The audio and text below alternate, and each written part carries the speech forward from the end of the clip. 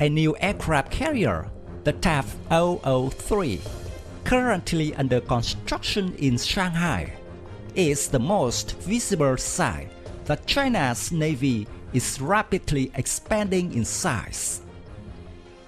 It is larger than China's two current aircraft carriers and differs in key respects. But observers seem to like to compare the ship with the US Navy's newest aircraft carriers, the Ford class.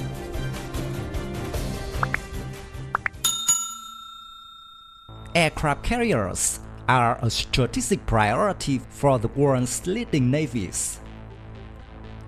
Experienced navies, such as the British Royal Navy, French Navy, and Indian Navy, are on the process of acquiring or equipping new aircraft carriers. Japan, South Korea, and other potential countries are on taking steps to join the aircraft carrier club. But nowhere is the effort more evident than in China. The Chinese Navy has commissioned two aircraft carriers based on the design of Russia's Admiral Kuznetsov class. But their third aircraft carrier, the TAF-003, promises to take the People's Liberation Army Navy to the next level.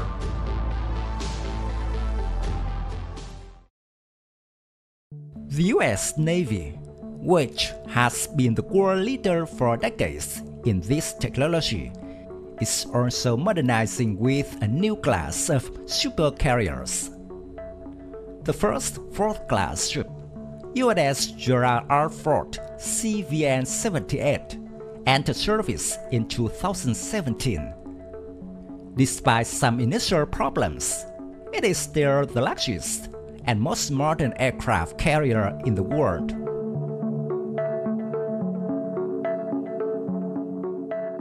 The TAF-003 is very close in size to the US Navy's aircraft carriers, and although the definition is vague, it seems fair to describe it as a supercarrier.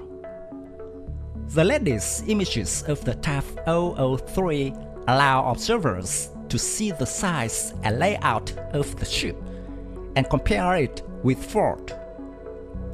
The Chinese ship is about 320 meters long, about 13 meters shorter than Ford, and it seems that the TAF-003 is even shorter if you put the two ships side by side.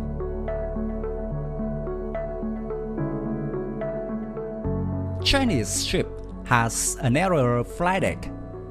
It's approximately 73 meters wide. It's very similar to the early TAF-001 and TAF-002 aircraft carriers.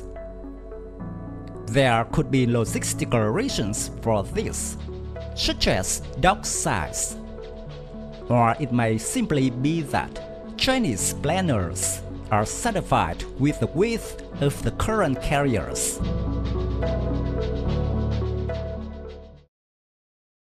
The big change from current carriers is its catapult system, catapult-assisted takeoff but arrested recovery, while the first two are starboard, short takeoff but arrested recovery. Like Ford, the TAF-003 is said to use an electromagnetic aircraft launch system, EMLANS, instead of a steam catapult. This will promise greater initial speed for the aircraft. For China, this is a huge step forward in naval technology.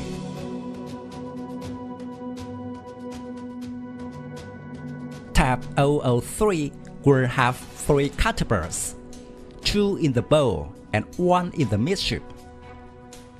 This is one less than the Ford, which, like previous American aircraft carriers, with 4 steam catapults. With the new catapults, it will allow TAF-003 to operate new types of aircraft. a new fixed-wing airborne early warning and control aircraft, KJ-600, is expected to enter service on the TAF 003.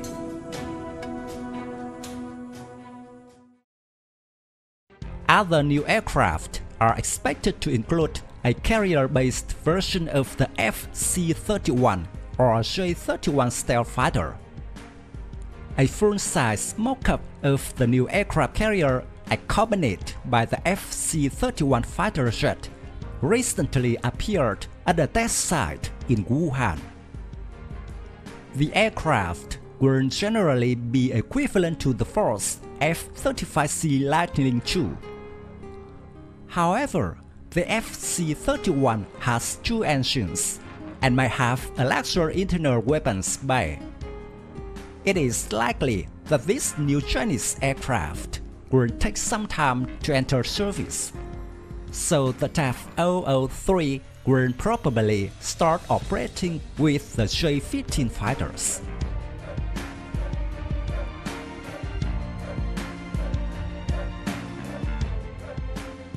My video about the Chinese TAF 003 carrier ends here. Thank you for watching.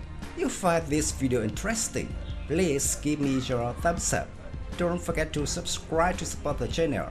Goodbye and see you again in the next videos. Tạm biệt và hẹn gặp lại quý vị và các bạn trong các video tiếp theo.